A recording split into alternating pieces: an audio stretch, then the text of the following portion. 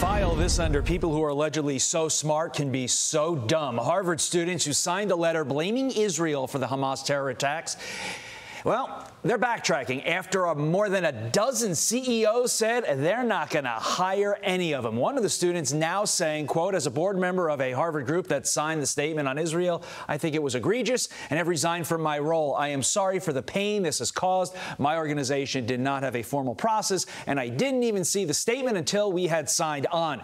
Here to react, staff writer at the Federalist, Evita Duffy-Alfonso. Evita, thanks for being here. I want to focus on the kids in a moment, but let's start with the corporations. Quite a reversal from our typically woke corporations. Your thoughts? It is. I have a lot of thoughts on this, and they're complicated because as a conservative student, right, this is exactly what corporate America does to us. There were so many kids when I was in school who were afraid to be in college Republicans' pictures because they were afraid that a future employer would one day see it and then discriminate against them. So I'm hesitant to support doxing these students, but I will say that if these CEOs really wanted to help the students, they would be going after the universities who are the ones that are teaching them to behave in this way, to put out these Marxist-inspired statements in support of the Palestinians. This is exactly what they've been taught to do in school. And so if they wanted to do anything, really, these CEOs would, instead of sending blind checks to the universities, they would say, we're gonna use the power of the purse to demand that these schools stop hiring exclusively Marxist professors and they stop establishing fake fields of study like CRT, which is where all of this is stemming from. Gave a great answer when it came to what is happening in the schools. I want you to take a step back and answer what is happening in these families, because I think that's a broader issue. Why are college students in the United States of America, merely 22 years removed from 9/11, siding with terrorists in this conflict?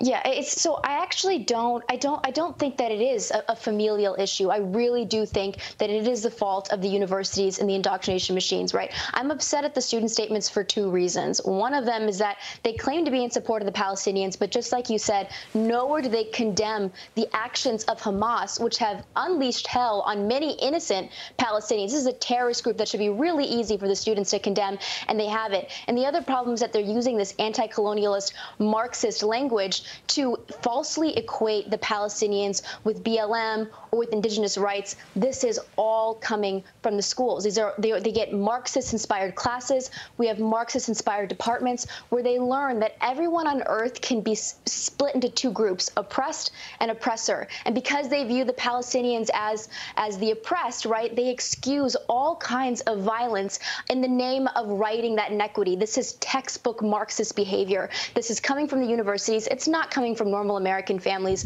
And I think that if the CEOs really wanted to do something about it, they would use the power of the purse to make real change within the university systems. Quick follow-up on what you just said. You mentioned Marxism. Do you believe that this is all part of a concerted effort by people who want to bring down America to rip away and attack our Judeo-Christian values that formed this nation? 20 seconds to you, Evita. Yeah, I mean, I think that's the whole purpose of Marxism in general, right? This is a godless ideology. This is an ideology that wants to rip Western civilization and Christian values away from this country. That is the purpose of it. And if we're going to stop it, right, because the university system spread their poison into all aspects of American life, we have to address the universities and the indoctrination machines that they have become. I also love the fact that these children who've never had any consequences for any of their actions, when they're first presented with the consequence, they fold like a lawn chair, and that's what these Harvard students did. Evita Duffy-Alfonso, thank you for your insight. We appreciate it.